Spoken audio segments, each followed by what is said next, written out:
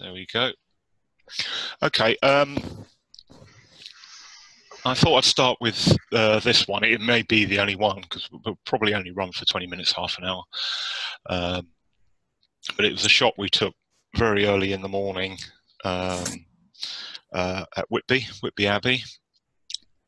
And what I've got two versions here. This is the HDR merge, which is this one, and this is just like the middle picture, shall we say. So if I click that, can you see my Explorer? Yep.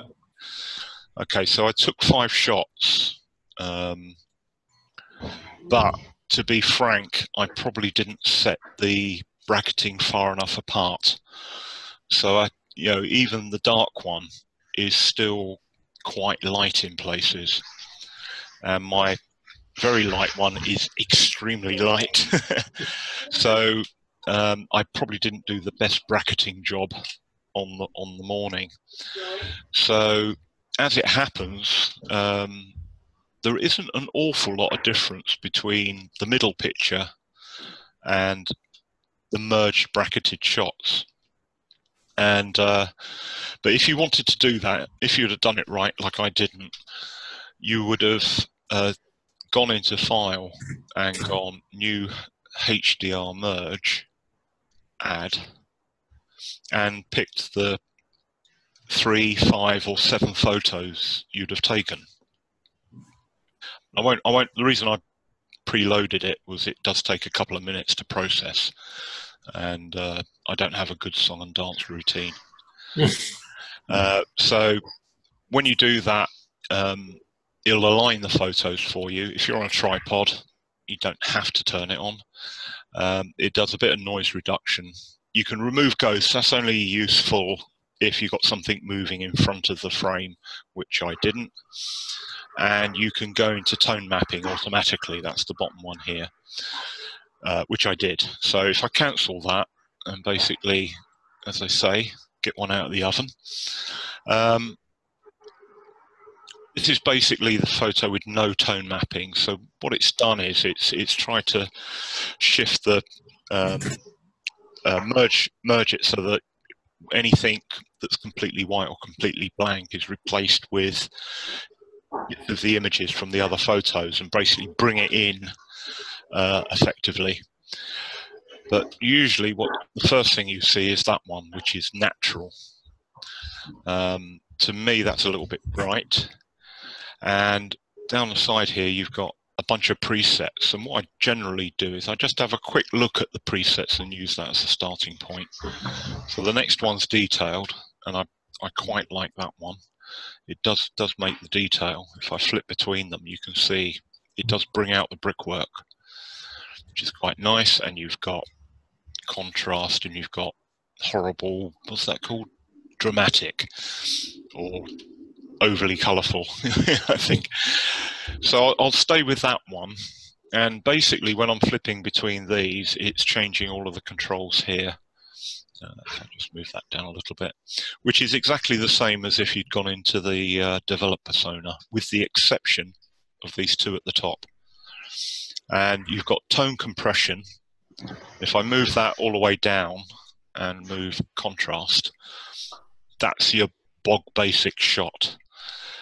Tone compression, bring all the colours. More you bring it in, the more it compresses the colours to get them into range. And then the local contrast is just, as it says, it's applying contrast to the picture. And you can take that all the way up to the point that it looks quite, probably be good for an urban grunge scene, but that's probably a little bit over the top. So if I click on detail again, you can see that, do that. It's brought the local it's doing full tone compression and adding some local contrast. And I was playing with it earlier. It was actually about right, because I think if I go up, I think it's a little bit too much. And if I go down, I was actually quite happy with what it picked. You can then continue. I was worried about this area because it's quite was wondering if I'd had some white there. And the quick way is just turn the exposure down, and we can see that there is actually blue in there. I won't use that because I don't want the rest of the image. But what you can do is go into shadows and highlights. And the highlights, I can just try dropping those. And the nice thing about the highlights, it's not really affecting the main building, but it is affecting those sky elements which were too bright. Now the handy thing up the top right here, if I go to split view, we can see a before and after. So it's quite dramatic. But funnily enough, before is a bit brighter over here. It's a bit better. So let's just have another. Let's just go back to full. I could increase the saturation a tad, probably not too much, because I think grass probably looks about right about there, not much. And I could look at, so that the highlights and shadows are affecting the extreme ends, so it only affects the light things or the dark things. So if I move that one, it's affecting the build. You can see it affecting it in this area here. So I can make that darker or lighter, but it's not really affecting the rest of the image. So maybe what I need to look at is brightness, which is more the mid-tones. So if I drop that, not making an awful lot of difference. So we're going to deal with that outside of this. Main purpose of this is get a picture that there's no white, there's no complete white, no complete black. The rest of it you can do later. But if I look here, you can tell I've looked at this picture before. I've got some chromatic aberration going on.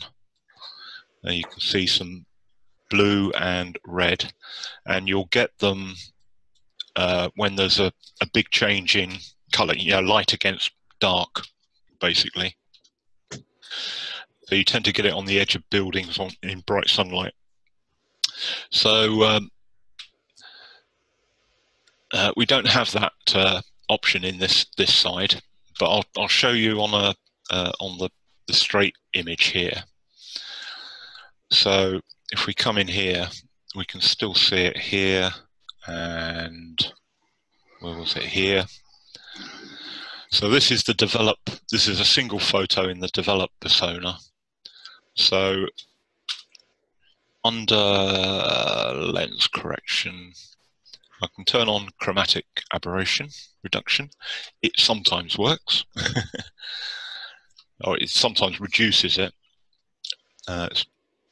It will take a moment.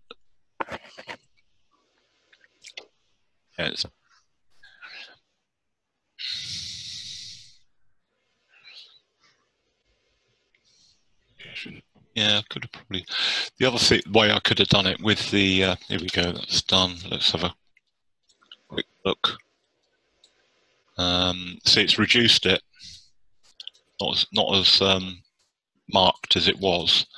If you're seeing little yellow dots, that's the.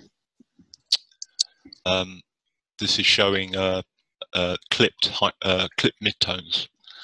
I don't use it very often. I generally have these two on, which is show me if things are too bright. So if but let's go in here and see if we can do some more work on here. So I've just hit defringe. So what we're doing is we're looking for a red. So I've got feedback on the. Can people turn their microphones off? Oh, I can do it. No, it'd be better if you did, actually. Then you can turn it on whenever you need to talk to me. All right. So, okay. So what we're looking for a red. So we're trying to match this color here. I find the threshold moving down. You can see that disappearing now. it's red, and I just bring it down until it disappears. And that's it. Now, you can also get rid of the complementary hue, which is the opposite one, which it should be the cyan. And you can see it's reduced the cyan by quite a lot. So I'll take that as being good enough, and I'll hit develop. Now, alternatively, if you're going through the bracketed stuff, doing the HDR through there, there's no reason you can't finish the HDR tone compression and then go into the develop and then do exactly the same thing. It's just an order of things. I tend to do the chromatic aberration in the develop studio because I want to get rid of that stuff before I do any other editing. So if I go back to this one, okay, so we're going to apply that. So that's now applying the tone mapping. And I think I'll probably carry on with this one, to be honest. But it's got the chromatic aberration in there. So perhaps I should have sidestep into develop, move up here, chromatic, just get rid of some of it. So some people, I think it remembers it now. So if you turn it on next time you do it, I think it remembers it's turned on. Because you see an awful lot of people with Photoshop, you know, first thing they do is go lens correction, chromatic aberration, defringe, blah blah blah, and then they move on. So I think it does remember it, but it didn't do such a good job there.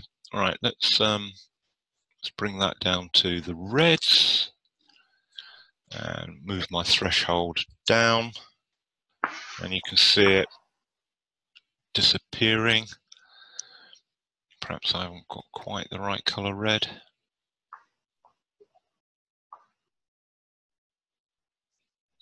Maybe change the tolerance. No, turn the tolerance up and turn the radius up.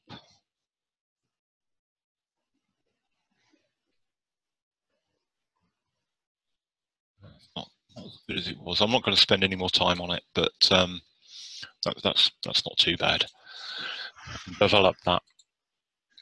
Okay, so we got basically the photo in the sort of tonal ranges and we want.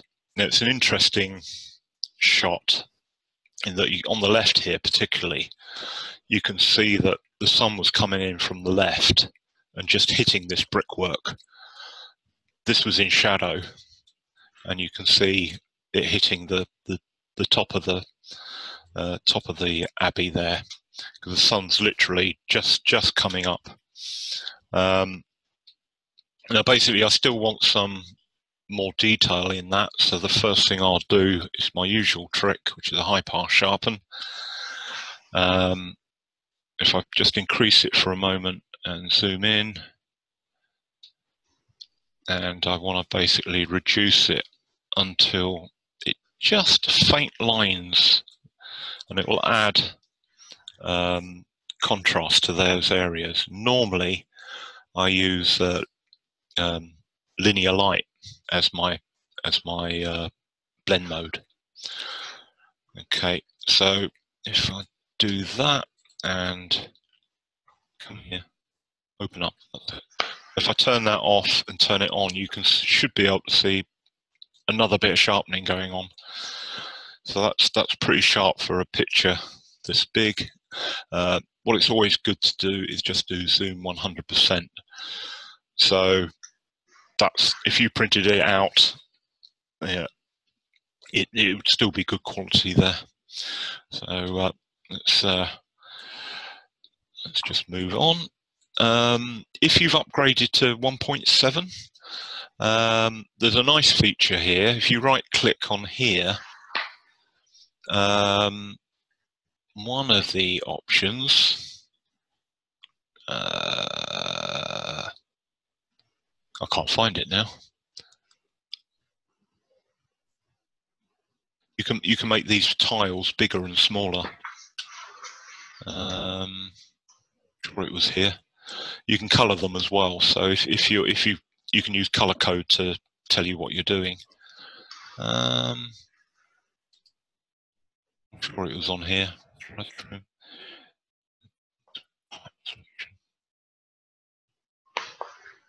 Yeah, don't know. I'll have to watch the video again. But yeah, you can make these bigger or smaller depending on your want. Anyway, so I still want some more detail in the sky. And my normal first port of call is have a look at the levels. I may or may not need to do anything. If you look at the histogram, I can look at the blacks. I could bring that in.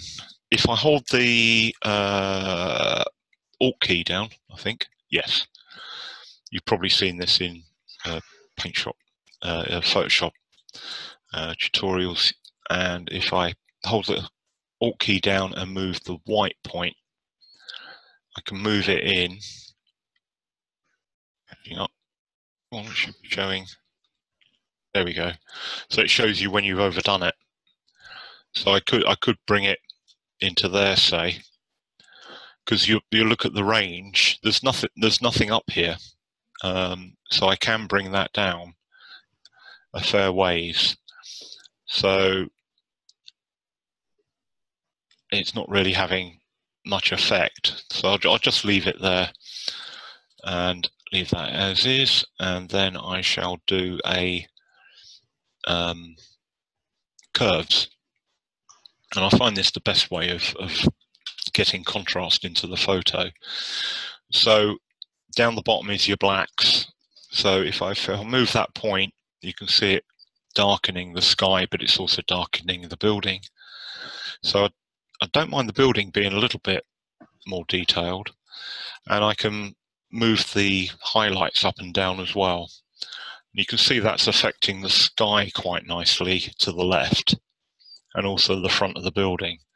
So I'm gonna leave it about there. I think that's a little bit more dramatic. I'll put that above levels. Now what I could do is I could duplicate that layer and see what effect that has. It gives it a much more dramatic effect in the sky, but it's much too dark there. So I'm going to delete that. Sometimes that works quite nicely.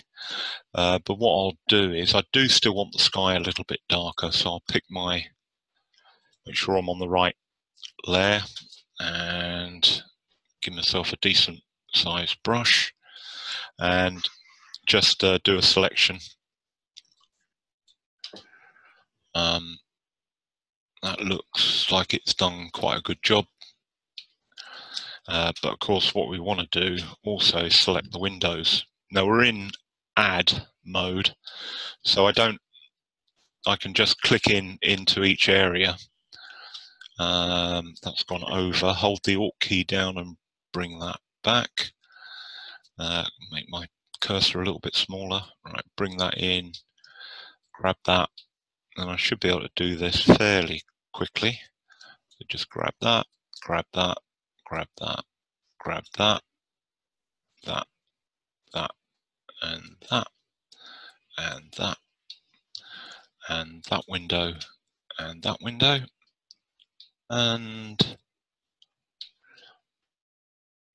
that window. There we go. So we've got it all selected. So now if I do a curves, and I can continue doing it, but what it's going to do is just affect the sky now. So come here, give me a cursor. My machine's starting to slow down. Right, so that's probably too much, but just a little bit more out there. And you know, it's all down to your own taste, really. But what's quite nice now is that sky detail on the right is coming out a little bit more. Okay, get rid of the marching ants. just click on that. Now, the other thing I really wanted for this photo was I got up at 4 o'clock in the morning and was expecting a nice sunrise and all the clouds to be nice and colourful, which, as you can see, it ranges from white to grey pretty much. So what I want to do is add some colour into the sky. We're going to use a gradient, but before I do that, where's the curves with the, if I hold the Alt key down and click, that's the curves without any mask on it. Well, you can see the masking on here. But what I could do, just take a paintbrush.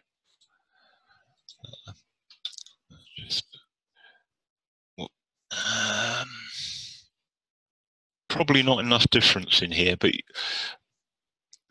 what I can do is just give this grass a little bit of life, as if the sun's coming in. And if I just, where I've done the curves, it's made the grass a bit darker. And what I can do is just highlight different areas, just to give it a little bit more texture. So that's just a very light brushing over there, just to remove a little bit of the contrast. So let's look at a gradient. So back onto the original image, you've got what you need to do is add a new fill layer. So that just puts a fill layer over the top. I'll move that to the top. It's just white. It automatically puts you into gradient, and you just draw a gradient coming down. Well, that doesn't look much at the moment, but what you can do is we can go into this control here. These are all your controls. So basically, if I click on here, it shows you the corresponding node. You can see it flipping to the top. So color, I'll go for black, just straight black. And for the other end, I actually want to leave it white, but I'll go opaque, completely opaque. And what I need to do to make that look proper is do a blend, and blend that with the background with overlay. And this is what you normally, if you just wanted to have like a filter effect, as if you'd put on a graduated filter, this is the way you can do it. So you can just draw that down, and then you can adjust the opacity if you want to match your taste. But I want to do something slightly different. I've got the sun coming in from over here, so I'm going to move it that way around. And you can see there it's had an effect on the color. But what I can do is, instead of making that color black, I can try and make it more of a sunset color or sunrise color. Now that's probably a bit strong, but now we can now, where's it gone? Oh, on the wrong button, that's it. Yeah, no, I've so what I can do is just adjust this, and I can, where's the center point? There it is. I can move that backwards and forwards, and how much of the sky I want to change, and just generally get the effect I want. It's a bit over the top, to say the least. So I can drop the opacity just to put a hint of color into the sky. Now the alternative, what I'm going to do is I'm going to actually delete that and show you another thing. If I go back to this mask here, which had the sky cut out, if I hit Control click, it reloads that marching ants. So what I can do is just go onto layers, new fill layer, and Just drop that down. And drop that across. And that end I want to be white and opacity, I think. Now I'm not affecting the grass. The building already has orange on it, so I didn't really want orange on orange. That would have been a bit much. So now I can just adjust that. I can get rid of the marching ants now. I don't actually need them. Oops. Oh God. There we go. I can bring that in from any direction and just change how it's. Well, let's change the blend mode back to overlay, and it's giving it that coloration. Now, what I could do now is, I think it looks a bit odd that the blue should be blue because it shouldn't be reflecting anything. So again, just pick my brush, pick black, overlay, hardness low, and my meeting's gonna end in 10 minutes. Excellent. So I'm nearly finished. I'm just gonna take that out and leave that blue, and you could just adjust it accordingly. You might. That's better. That's what we've got. That's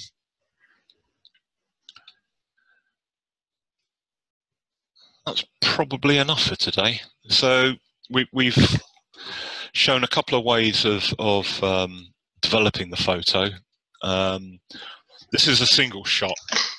I'll actually take that.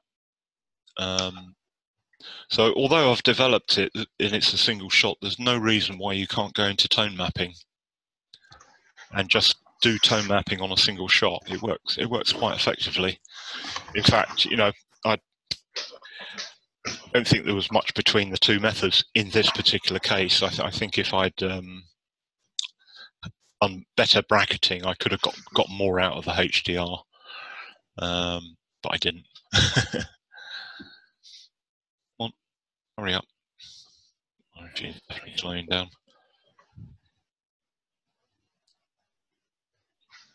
Show you that you can still work in tone mapping, and it can give quite a nice bit of life to what could be a dull. There you go. So it's almost the same as the HDR, and you can do the same thing. So you know, exactly the same. Shadows, drop highlights, get a little bit more out of that. And then just hit apply and take it back.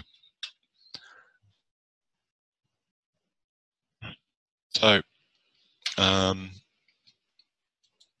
here's a couple of, that's pretty much, yeah, that's the one I did the other day, and it's pretty much the same as what I've got on the screen, so I won't bother loading it. If we go back, there we go. So you might see that in a PDI next year.